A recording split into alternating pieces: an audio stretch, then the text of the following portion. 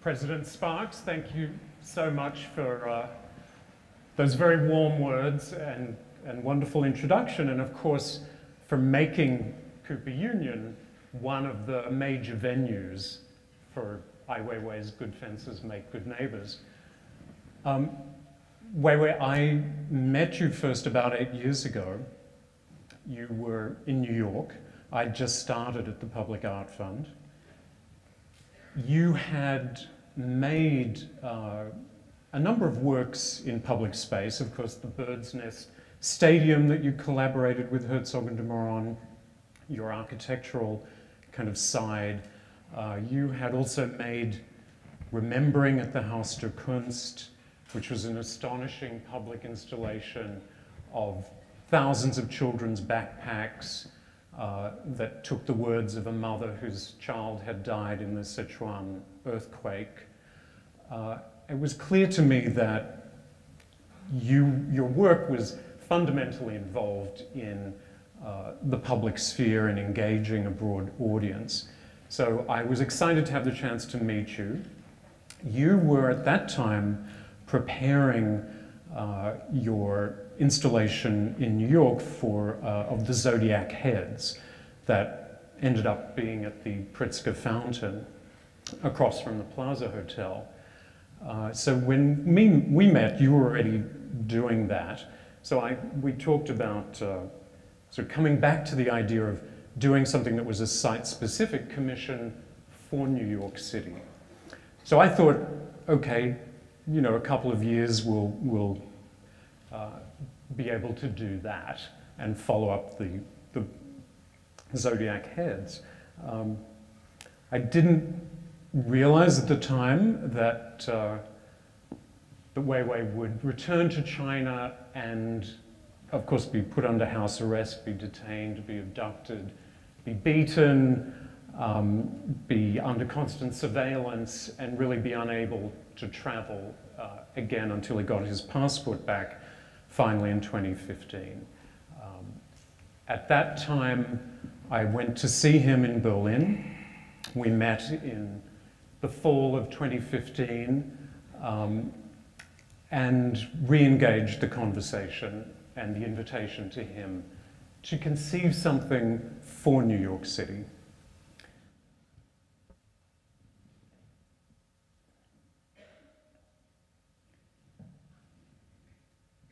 So I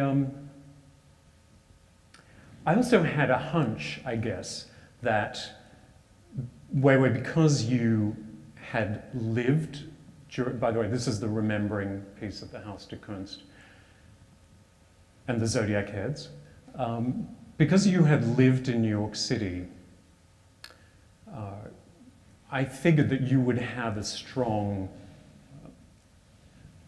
response to the city, both as of course, interesting place to work, but as somewhere that had a very direct kind of influence on you. And I think probably doing this exhibition, from what you've told me, has also been a reminder of that period of your life. You've sort of unearthed photographs that you took at that time, and it's really been interesting. You even kind of rediscovered a poem of your father's, I Ching, one of China's most prominent poets who was exiled during the Cultural Revolution. So Weiwei really grew up having that experience of being an outsider within his own community. Here he is with his father, of course, as a kid. I thought I would just like to read a few lines from your father's poem called New York. Standing at the mouth of the Hudson River, an entire metropolis, a huge, incomparable framework, human lives in a maelstrom of steel. Steel vibrating, steel rubbing together, steel vaulting up, steel flying through. Above the streets, bridge buttresses intersect one another, long bridge spans of steel stretch skyward, like strong forearms, joining together several little islands into one greater New York. The poem goes on, and maybe I'll just jump to the closing stanza. And the goddess of liberty is no more than a likeness, standing alone on an island out in the harbour, gazing on vacantly, watching this great city. Weiwei, how did your re-engagement with New York City inspire you to think about and to create this project and that part of your life? Thank you.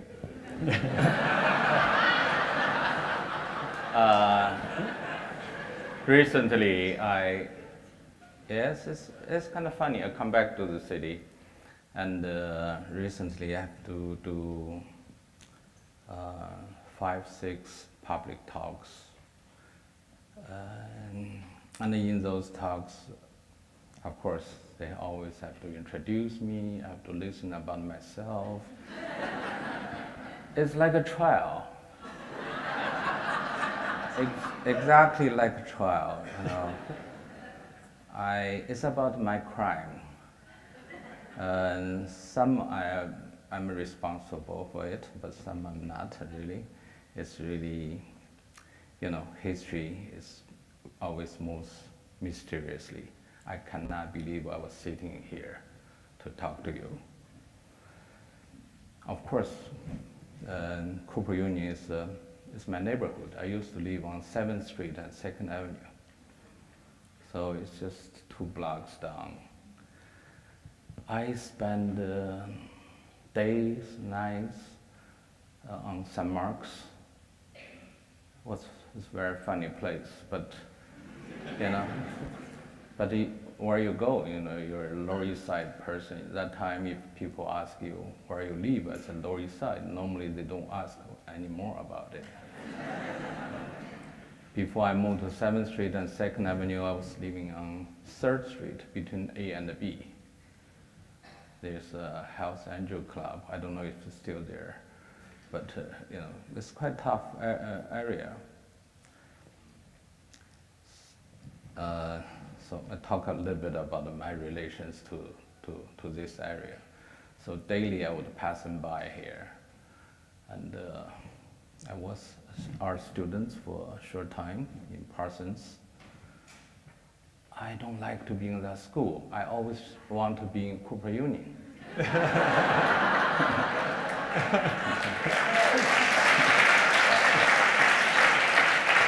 Well, it's not an advertisement for Cooper Union. It's only tuition. It's tuition free or somehow. So you know, for a young man come from China, you know, tuition is always a big problem. I don't know if tuition is still free here or not. Is tuition free? No? If it's tuition free, I can still be enrolled in as a student here. So, yeah, and my only exercise is to try to push this cube. Yeah. You know, I don't like sport, but every time I pass it, I would push it. Last night I come to see to see the lighting on these 5 fences. I also pushed, surprised my street friend. He said, "You really can push it?" Yes. He was so surprised. It really moved. It's just been restored. Yeah, but it feels the same. Okay. You're not strong enough. No, not any stronger. It's 30-some years past. Yeah, 35 years past. Right. So, what should we talk about? It must. Well, here. These are some photographs that. Those photos I took 1988. That's around that year. You know, there's a ride called Tompkins Square Park ride. It's not far from Washington Square. It's on the 10th Street, Avenue A. So I take some photos. Then later, city have a curfew on both Washington Square and Thompson Square Park. So there's a lot of demonstrations, so I took a lot of photos at that time. And recently we had a plan to build this new artwork under this Washington arch. I never thought that would be a problem, but that become for one moment I thought maybe would not be happy because neighbors really raise questions about it, and the argument is it will stop their annual Christmas tree. I never noticed there was a Christmas tree. I spent over 10 years here, you know. So, yeah, that's the story. So. We're finding a nice alternative location in the park for the Christmas tree just this year. Yeah, we also can decorate that sculpture as Christmas tree. You know, why not? I don't see this as a conflict there. You know.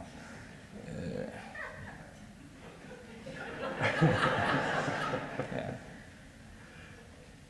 And Washington Square obviously has that history of protest and activism, of diversity.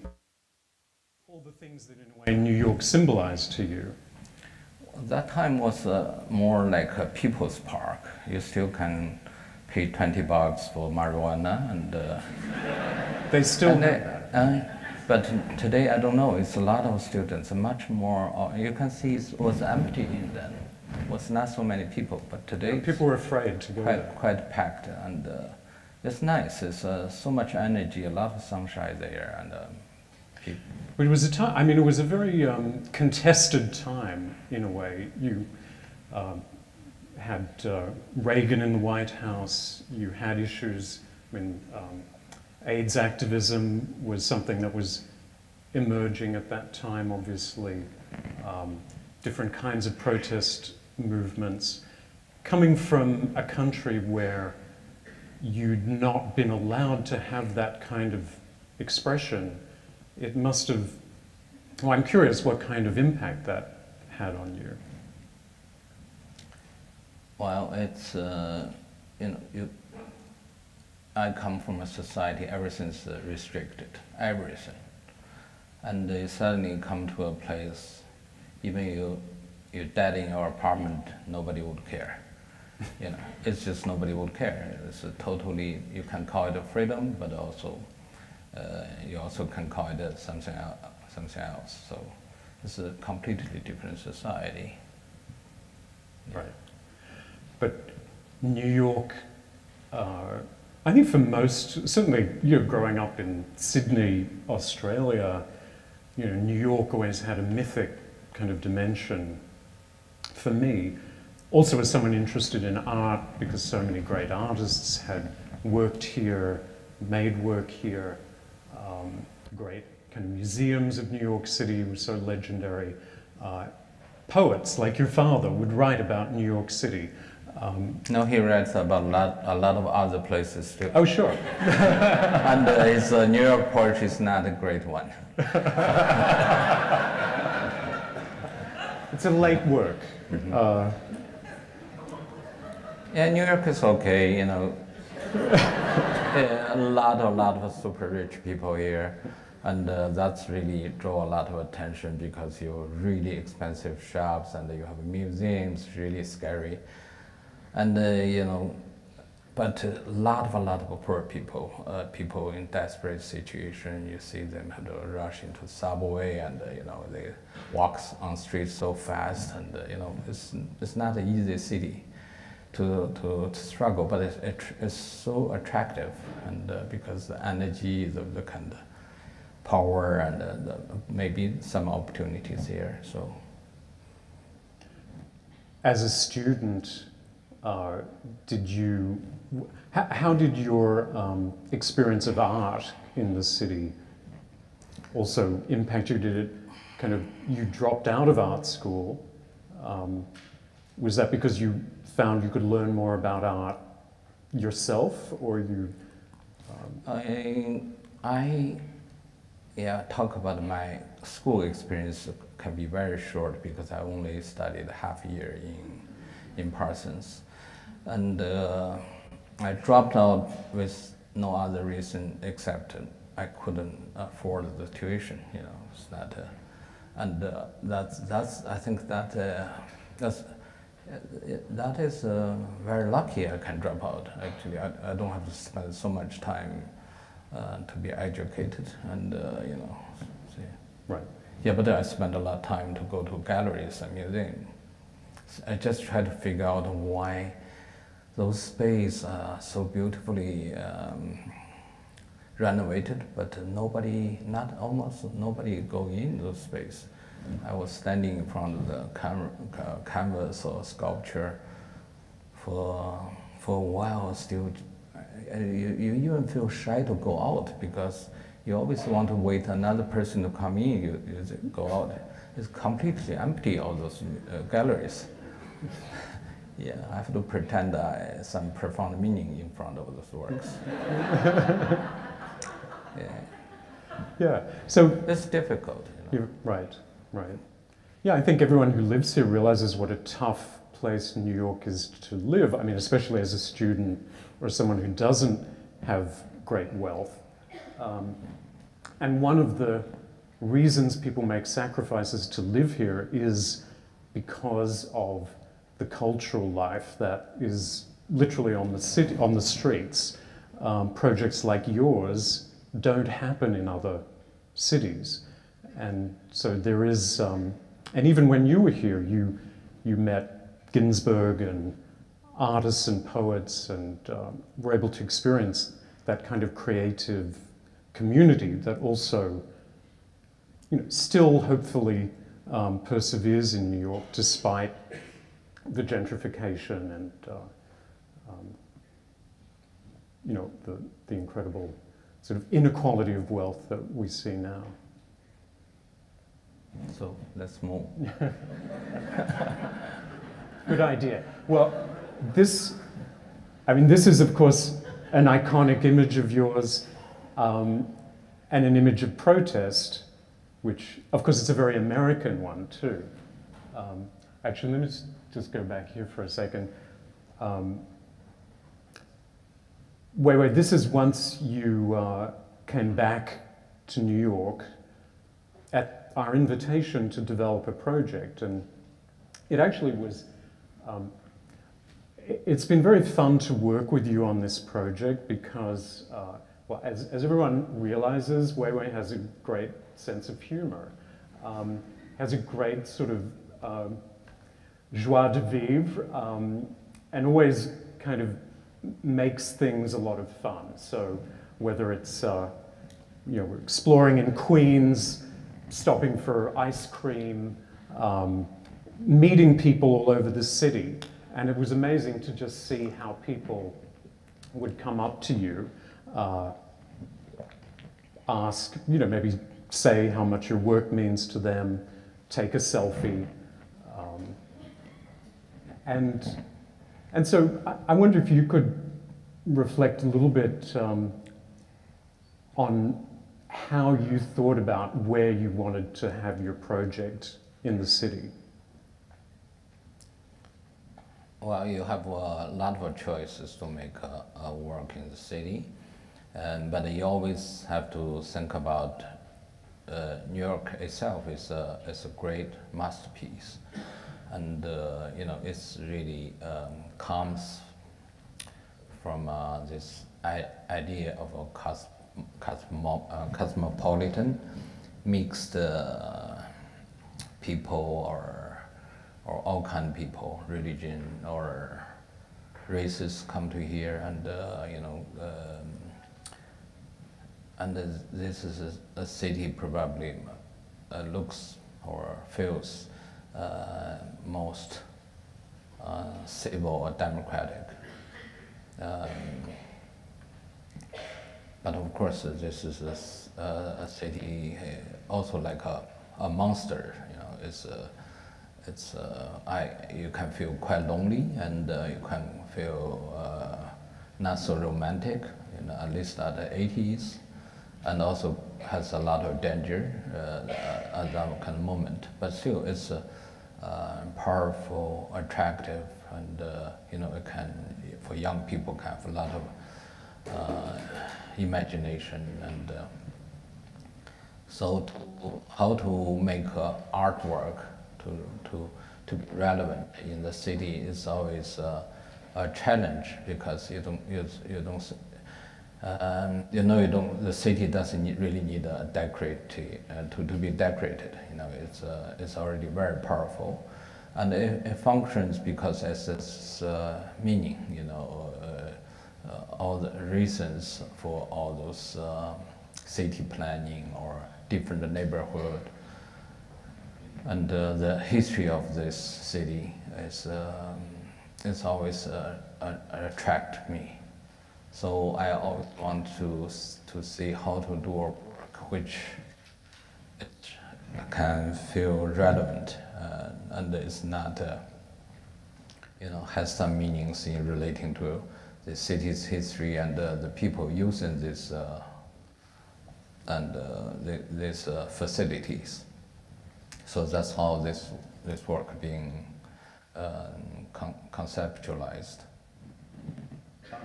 Speaking of relevance, this is a slide about the rise in national borders in recent years. And when you came and developed the concept for the exhibition, you'd been traveling already to refugee camps, you'd been seeing, these are Instagrams of yours from Calais and other refugee camps, and the motif of the fence had struck you as something you wanted to translate into a kind of sculptural language, or this is actually the napkin that Weiwei sketched his initial idea in a coffee shop on the Lower East Side. So I'm curious, Weiwei, just to hear a little bit about how you took that idea of the fence and how you thought about elaborating it in these different forms across the city. There are these freestanding sculptural objects.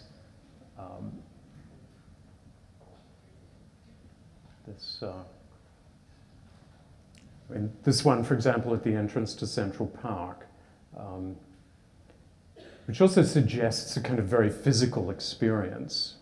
You can walk inside. I think the people using the city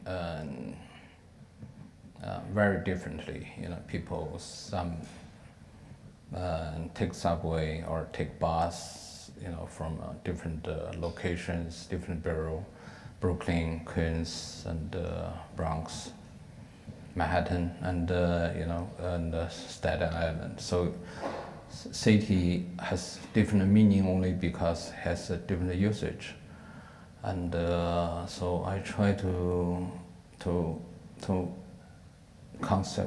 have a create a work or make a work functions in multiple levels, and talk to different kind of people, make people feel there's something different, something has been touched or changed, but not necessarily to think it's a piece of artwork, but to feel a little bit difference. It's very important because we are so used to our daily life or daily practice, and that little difference it means a lot to people, and that's what I want to structure this work about. So this is the image in Washington Square. You can see you know, we had this assignment. I would try to do something on Washington Square because it's a place I'm passing every day in the summertime. because I have to West Village on West 4th Street. That time, for 2 summers, I was doing street portrait, as portrait artist, sitting there. You know, it's just make drawings for people passing by. So people in New York might have an original Ai Weiwei drawing. It's early true. work. I made thousands of them. I think they all throw away. Weren't they any people good? here are really, you know, yeah, it's interesting. Were they good? Were they? They're just as good as Matisse or Picasso. You know, it could be a little better, but you know, people are blind. I wouldn't blame them. And you know, I made those drawings, and each drawing would they pay me about $15. Of course, I don't pay tax. You know, it's just cash.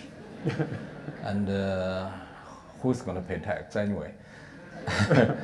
Well, you're probably an illegal alien then. Yeah, I was illegal. You know, there's no place you even want to accept your tax or. So this is work. When we start design, it looks very different. But later, and you know, this. I understand that you cannot touch this arch. That is very challenging. You know, you want to build something there, but you cannot touch this arch. I thought the arch is just arch. You know, it's a door without functional. It's actually a little bit stupid. But you know, that's our culture, right? I mean, you're making a liar of me. Yeah. So you have to create something without touch it. So. And also, you have to let people passing it, you know. So it was very complicated. You also have to have a handicraft to passing it, and you know, all kind of regulations. So that's how this work comes out. It's really not comes out from creativity, but from regulations. So is that good or bad? Most of my work is, you know. Because this is the Ai Weiwei here only because there's so many regulations in China or in here, and all my works are all, you know, most, you know, the hidden reason is about those regulations. Or so I made the door there, but I have to find something meaningful. I cannot just cut a door there, or people will feel bad about it. So, you know, I have to make it a little bit artistic. So I said, okay, yeah, you know, this business is very simple. So but I'm not so creative. So I look, you know, I think about ready-made. So who is my ready-made is Duchamp, you know, because he's the one created ready-made. So I use him as ready-made. I use that images from his 1934 work about surrealism. He creates this door, and I think the writer Breton, you know, Andre Breton. Yeah. Right. So they did a show about surrealism. So that was the door design. But they never made it so fancy because they have no money at that time. And they just on paper, like paper cut. So I said, oh, this is nice. So if I put this door there, nobody would argue about it. It's not artistic. So yeah, I did it. You know, it's a simple reason I did it. It's not I like it or not, but I want. You know, you have to face an argument. And I said that's not enough. You have to polish it so people can see the reflections. It's better for them to take selfies there. Yeah, I always think about selfie because when you know, when I think about public art, first thing jumping into my mind is public art on social media or on internet, which I'm very used to it. You know, it's so easy. Now I have to do something physical. And those doors are very heavy. It's about how many tons? 20 tons or 15 tons. It's just very, very heavy and very expensive. But you know, as you have to prove yourself as an artist, so you make it heavier or bigger. It's always make people say, "Wow," you know. So otherwise, people just pass it and without notice it, then, yeah. Oh, sorry. No. Just, Please carry on. You also told me this is a image from Shanghai, from the Haha, a kind of mirrored pavilion that. it's true. You know, it's funny. Everything you did, you can find reference somehow. You know, that's another again to prove it's not creative. In 1930 or 20s, before the communists took over China, you know, all those Western bankers in China, they really explored China, and you know, they built a lot of buildings. So one of the buildings called the Big World of Shanghai, which is like Disneyland at that time. So in there, there's a few mirrors, which is not flat but curved. So all those farmers come to Shanghai, you know, big cities like New York as East Asia. So they would look at the mirrors, they're just standing there to laugh, ha ha ha ha, you know, to laugh. And people enjoy that so much. And it's people waiting online. You see those farmers in the 20s, 30s, just want to see that mirror. So again, you see this shining mirrors in, yeah, see, that's my image. I took yesterday or this morning. Yeah, it's have the same kind of effects.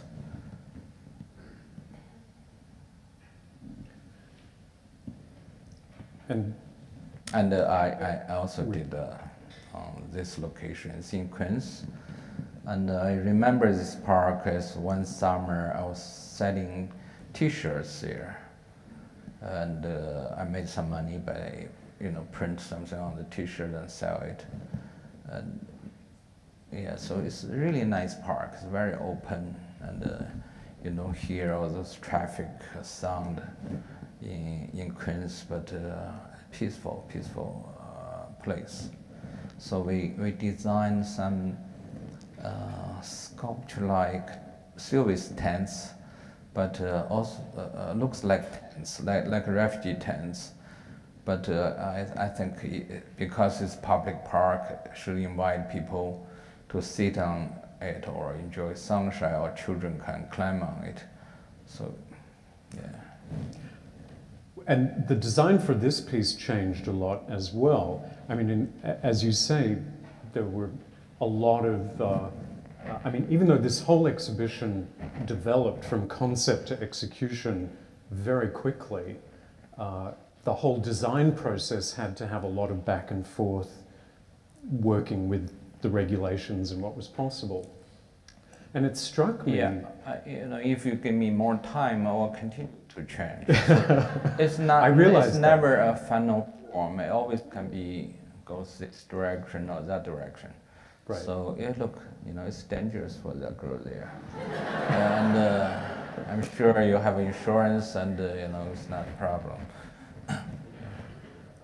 I actually speculated, and I think you confirmed in a way that, I mean, I think one of the reasons that you're able to be very successful in this mode of doing public art is that you don't take any kind of obstacle as a problem. You immediately sort of change course. You don't waste time kind of worrying about that.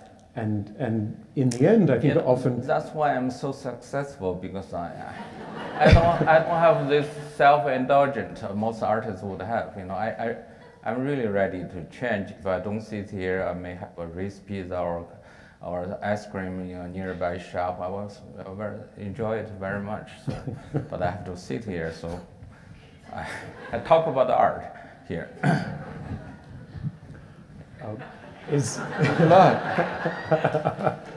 Yeah, you have to invite people. If you don't invite people, I'm sure they was, you know, they'll hate you. You know, wow, you know.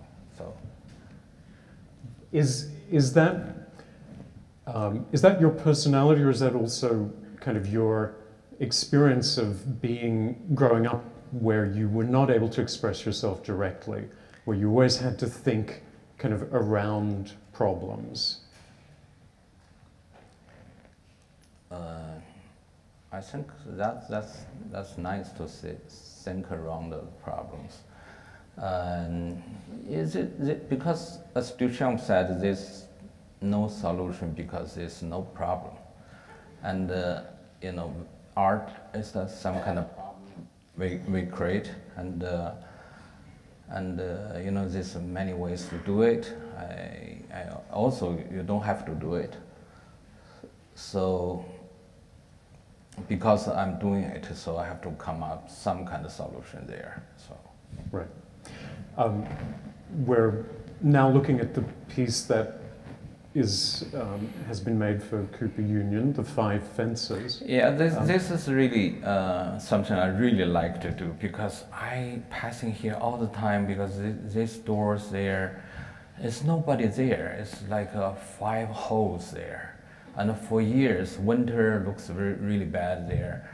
And I said, well, that would be perfect place to have those fans, because it's easy to deal with educated university than private owners. You know, it's very hard to negotiate with private owners to build anything on their, you know, building.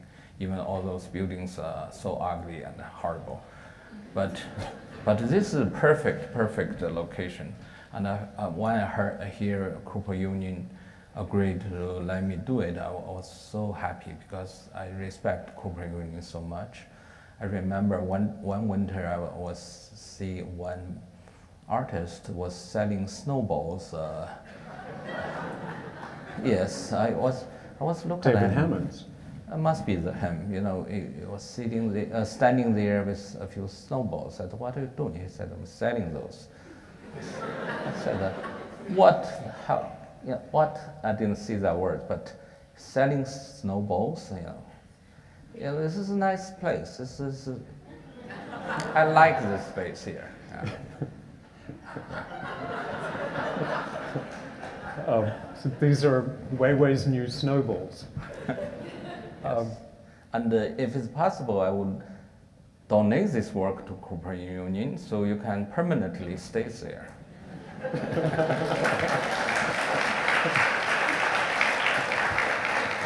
It's because I'm only worried if I take it down, where should I store it? But if it's there, it's obviously it's quite expensive work.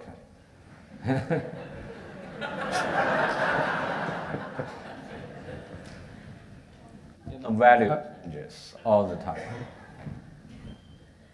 These fences were. I know they have to talk to their trustees, or there's a lot of meetings about it. You don't have to answer me today. So. We'll talk after. Okay. These, what about this idea of fences filling spaces that already exist? So they're almost like these viral structures that fit in between walls, in this case in between arches. Why do this rather than build a kind of free... I cannot build it in the middle of Fifth Avenue or Park Avenue. It's not possible. So, you know, those space seems is available. So, and of course the fences is not a serious matter. I don't know what happened to my voice. And in as we all know, when Berlin Wall comes down, 1990 or 89, there was only 11 fences in the world, but now it's over 70 of them. And we are building a wall, but now they call it fences in between US and Mexico, and trying to push away the people from other sides of the fence. And even you have a president call those people criminals or rapists, which is quite shocking to hear this kind of, you know, fences also can be friendly, but don't have to really see your you point fingers to others, you have a problem. So, yeah, let's not talk about politics. Okay, okay. Well, let's talk about it more abstractly. I understood in a way some of your thinking about this, and maybe it's only my response, is also about the way these fences, which are power structures in a sense, also find a home between existing structures. So fences can just attach themselves easily to something that already exists. It doesn't seem a stretch to think of sort of extending that metaphor to thinking about how existing social structures, existing prejudices, for example, are easily attached to create the kind of barriers that you're drawing attention to. One thing I like to make art is because you don't want to get into complicated.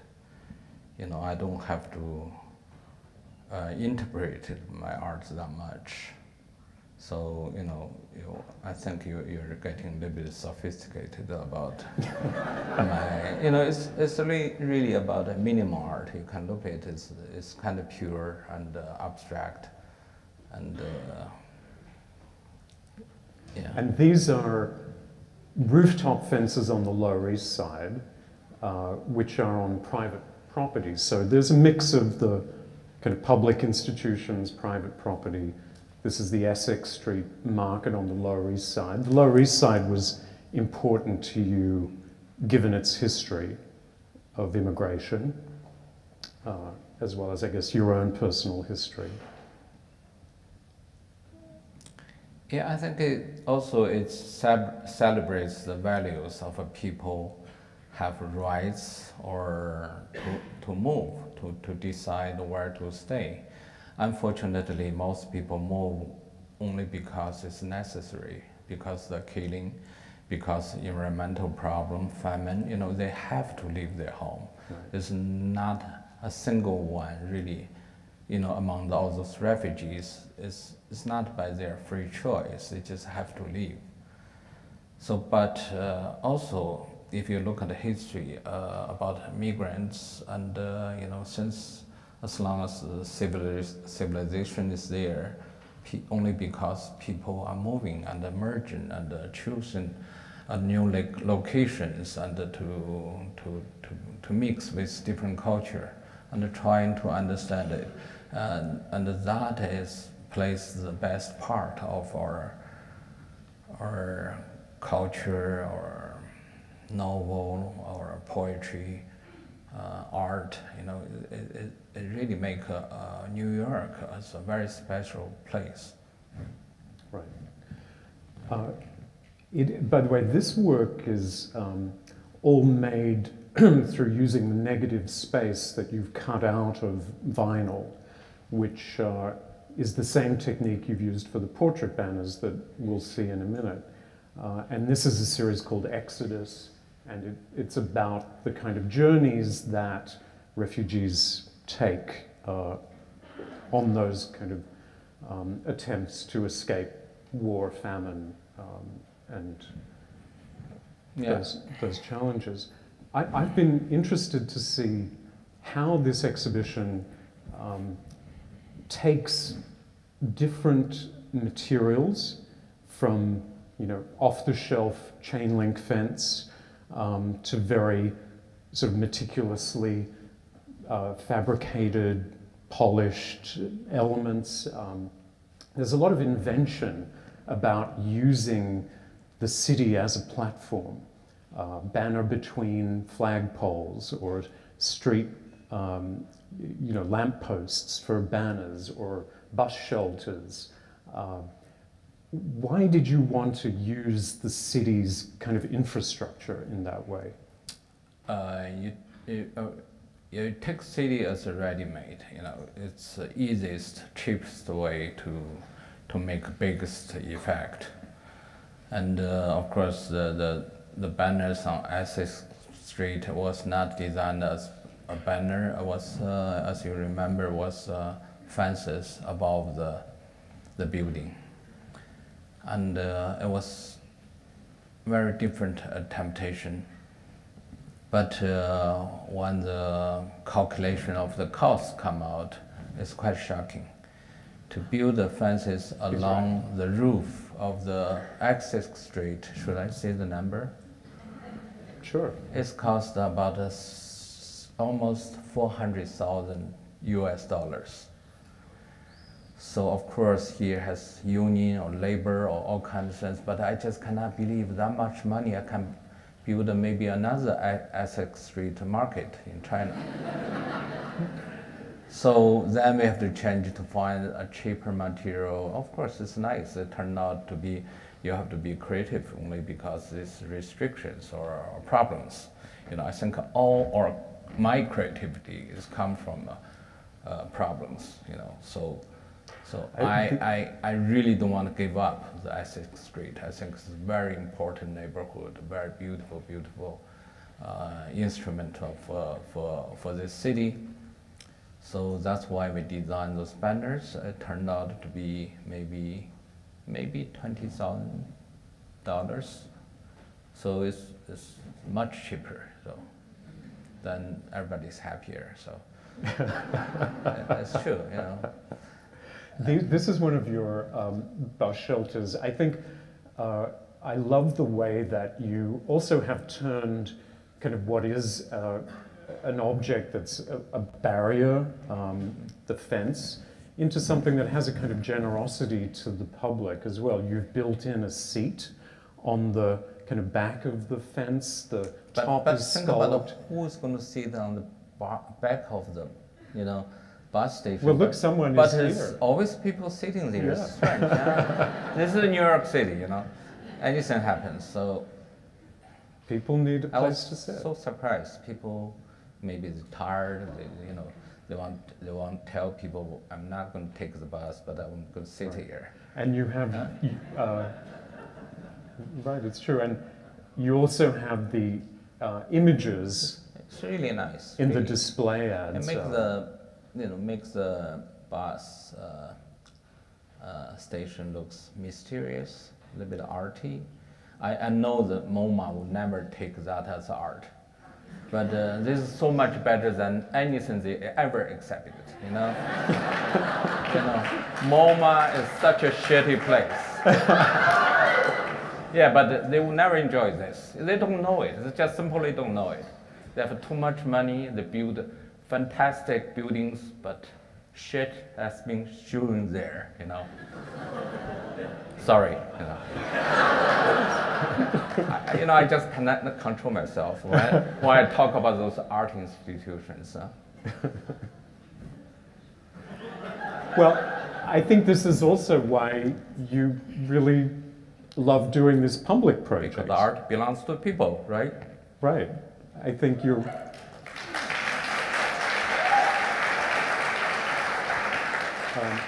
People is the only element in the world can be arrogant, you know, not MoMA, you know. Forget about it. It is... Let's talk about MoMA. You might be surprised, Weiwei. They might come knocking. So how beautiful that is, you know. I think that, yeah, I think there is... It's not pretentious. It's not expensive. It doesn't even need a building to contain it. And the people don't care, they're passing, you know. And you really can ruin it, I don't care. And it's only a problem later I want to donate to somebody and maybe nobody wanted it. I'm sure things have changed since the days of drawing the portraits on 7th Ave. Yeah, since this is my almost last talk before I move out to New York, so I don't care.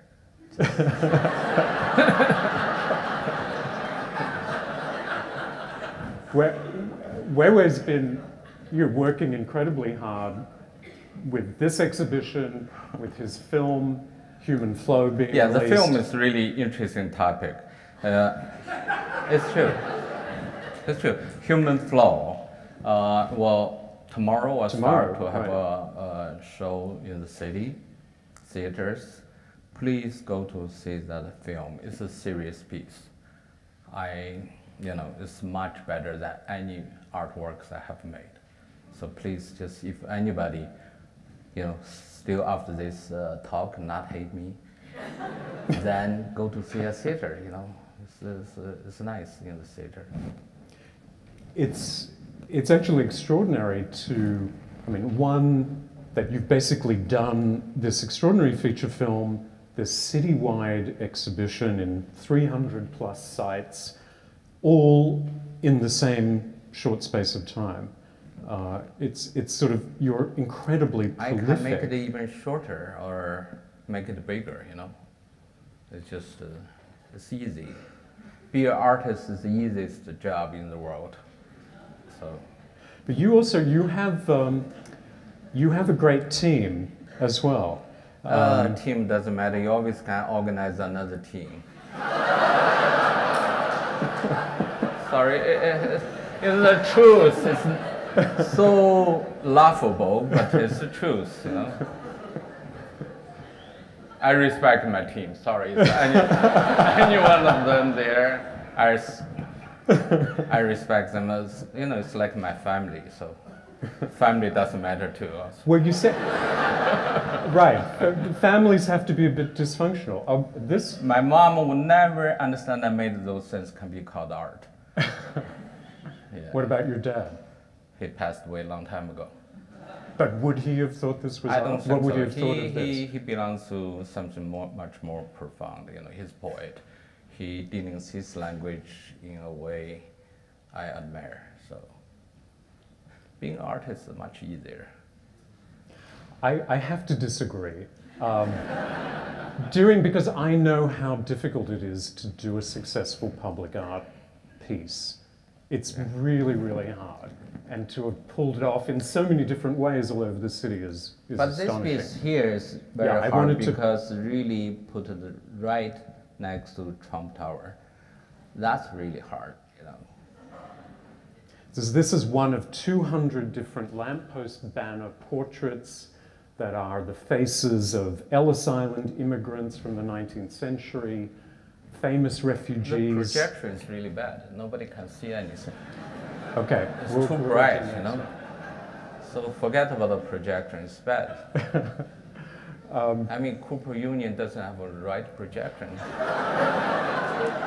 Yeah. My God. I think I can see us over there as much clearer, but... That's about us. It doesn't matter, I know. This is more important Right. to talk about art, Yeah. It's really bad, sorry. Well, everyone will have to go see these works in person. That's the purpose, right? That is the purpose. And some of these images are also contemporary refugees that Weiwei has taken on his iPhone, or members of his studio have done portraits at different camps. And these are all over the city in every borough. And it's a really fun way to explore the city, actually, seeing this exhibition. Weiwei, I think we probably have time for some questions. Okay. Nearly time to stop. Time is always short. I think we have a couple of microphones, I think. Here, actually, they're bringing them here and setting up. So if people who would like to ask a question could come and maybe just form a line sort of behind the microphones, we'll be able to take a few questions.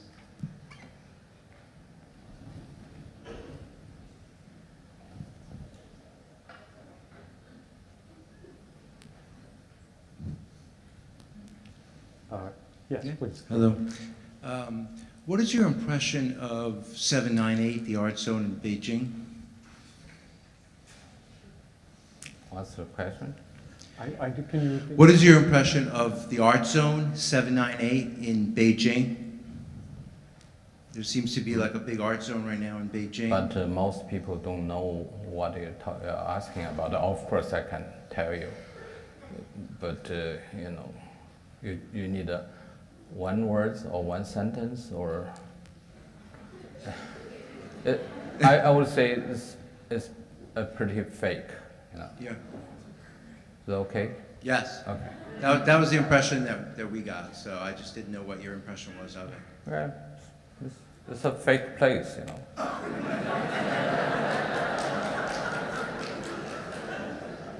I try to make it short. I spend too much time on MoMA, you know.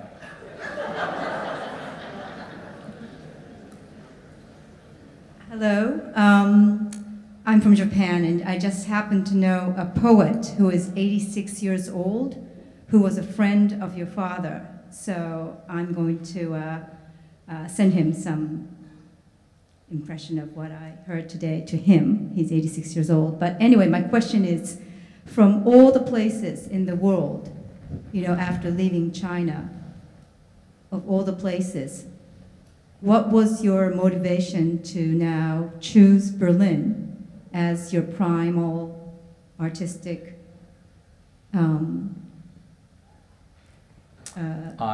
place? Yeah, sorry. I never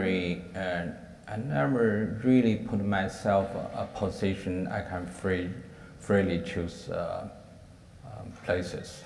You know, almost never happened in my life. I still hold a Chinese passport. I was detained for years, not allowed to travel. When I did get my passport, Berlin Art University already gave me a professorship to teach. I hate the campus, but you know, it's an opportunity. You can be functional again. You know, as an artist, basically, you just tell people you're artist, and you don't have a job, you don't have an obligation. You know, you don't have to create another piece. So, teaching is a profession, so I accepted it. And also, German has made a tremendous effort in every aspect to try to risk me. And they keep asking Chinese government why this guy cannot come out to teach. So that's the reason. Right. Thank you. Yeah, I studied in Berlin in the 80s.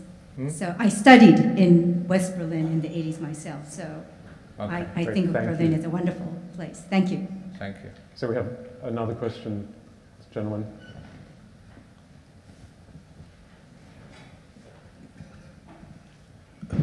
Hello. Hi, I'm a Cooper Union student.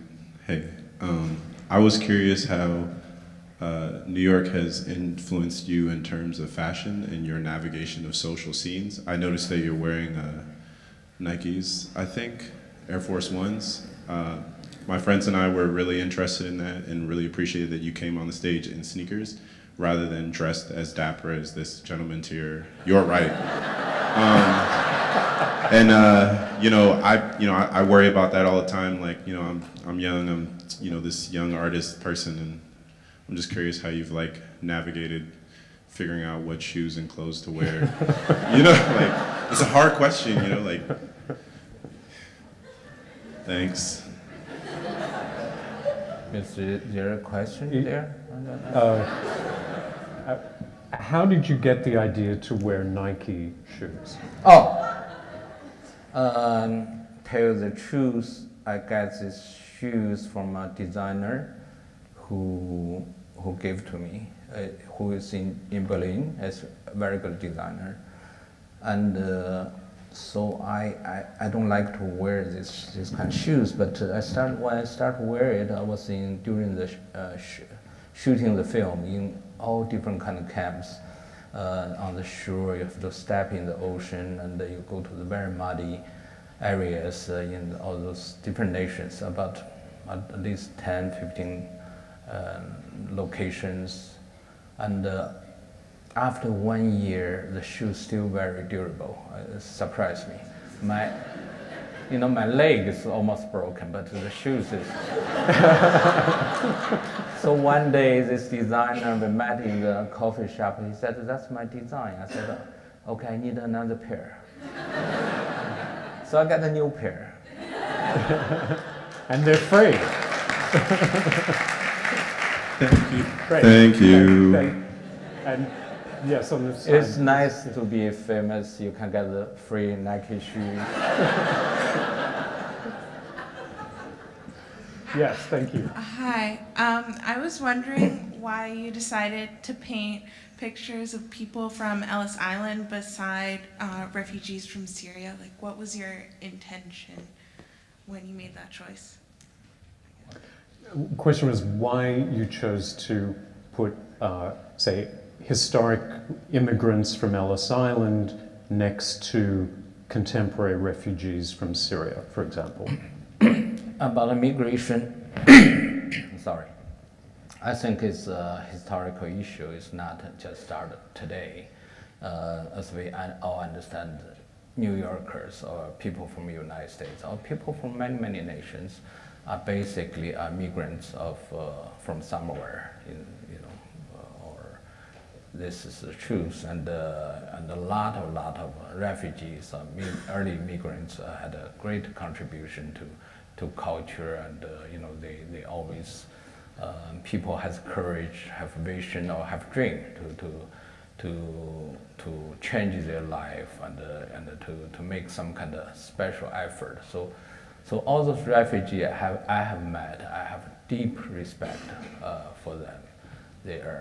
I used to call them heroes. If you really can take children and to go to this very dangerous sea and journey, and go to a location, have very different kind of culture, language, or religion.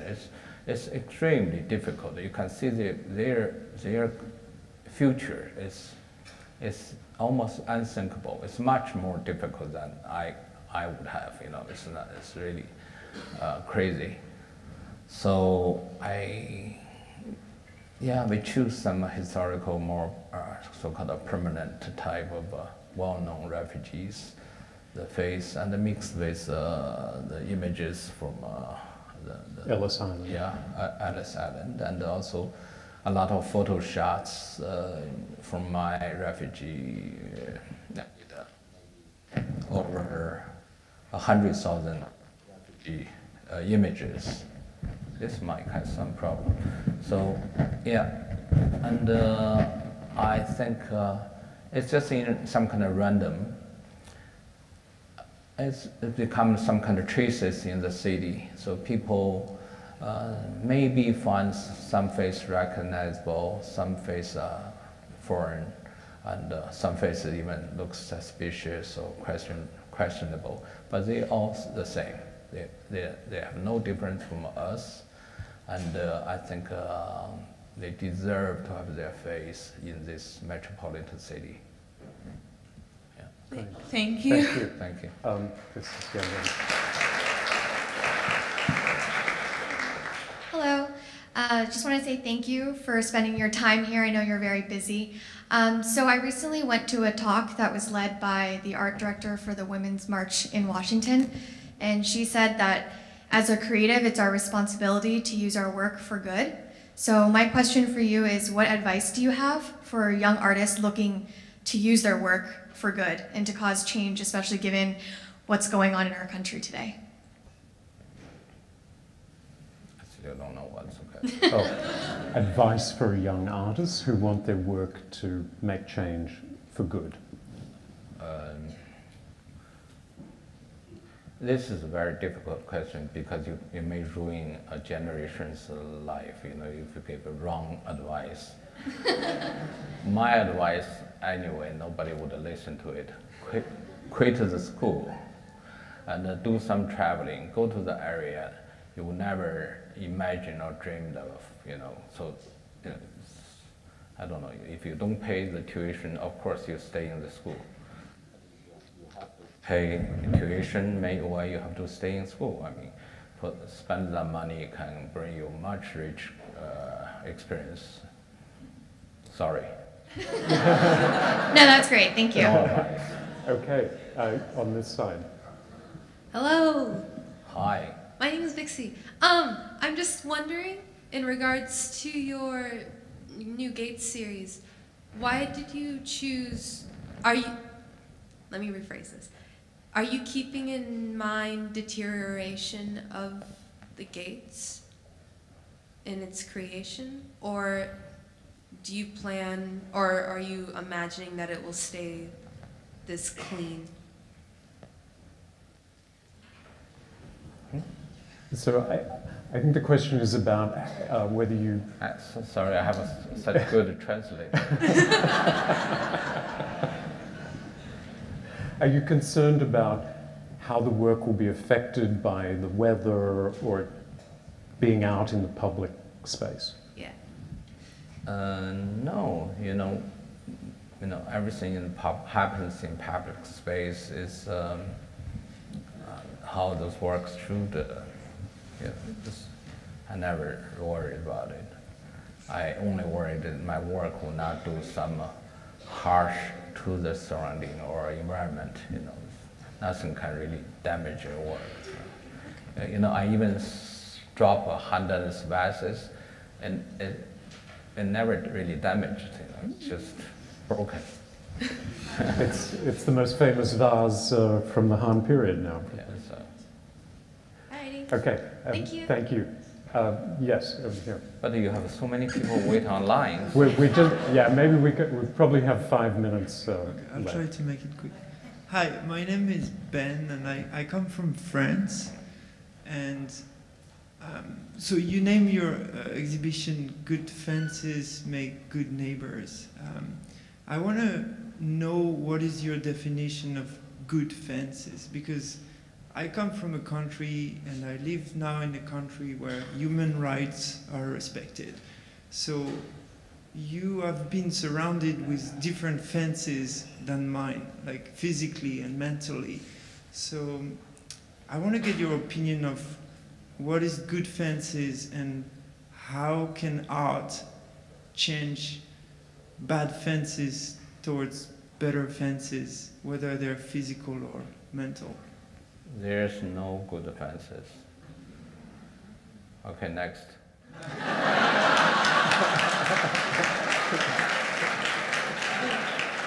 Yes, please. Thank you.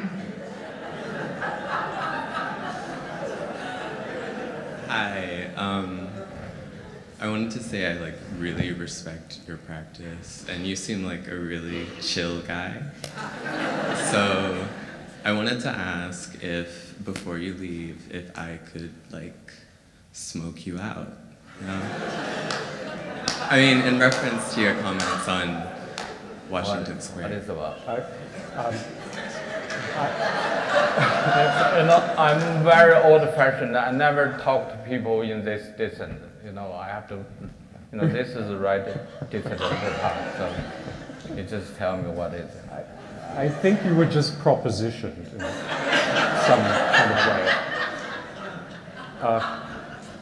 Yes. I'm not sure how to follow that.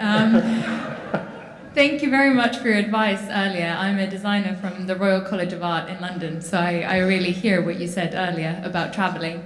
But I was interested in hearing more about this recent piece here in New York, and what is the emotional response, but also the sort of physical response you want to evoke in people. You're an artist and an activist.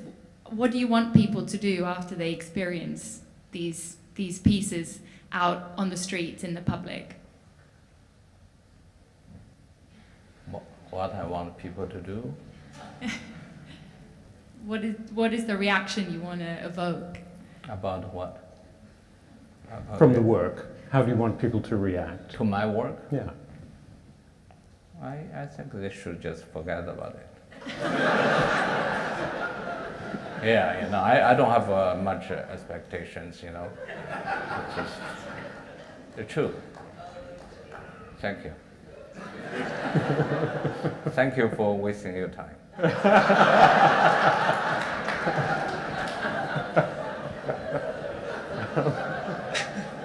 I think this might be the last two questions. So this gentleman here. Thank you very much for coming. I'm so happy to hear that you used to live at 7th and 2nd. I used to live there too. It's crazy. I wanted to ask about China and what do you think? I mean, we hear in the media that Xi Jinping and the new Chinese ever since he took power in 2012 has cracked down a lot on the arts and culture, and it seems to have been the case. I wanted to hear from you, from first-hand experience, do you feel that it's dramatically worse under Xi Jinping than previous Chinese administration? You're talking about the politics in China. Yeah. I would say there's no difference between each generations of leaders in China. And they're communist.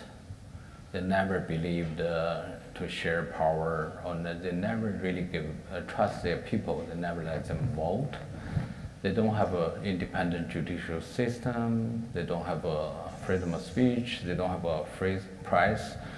And the army belongs to the party. So if you all have all those things, you have a clear structure about what China is about. So it's really about how to maintain the power. And the power have a little bit different characters, but this really has nothing to do with people, nothing to do with this nation's future. It's it's a family business. Great, thank you very much. And the last question here. Yeah. I just wanted to ask, do you play video games? Do I what? Do you play video games? Video games? Yeah, and if you do, then what's like your favorite video game? Just curious. I played very little. How do you call this? I even don't remember the names of the video games, but my son plays all the time, and I see almost many of my friends are playing. So I never played that much.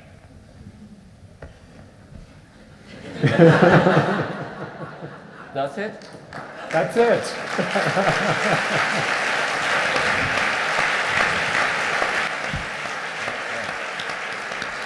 Thank you.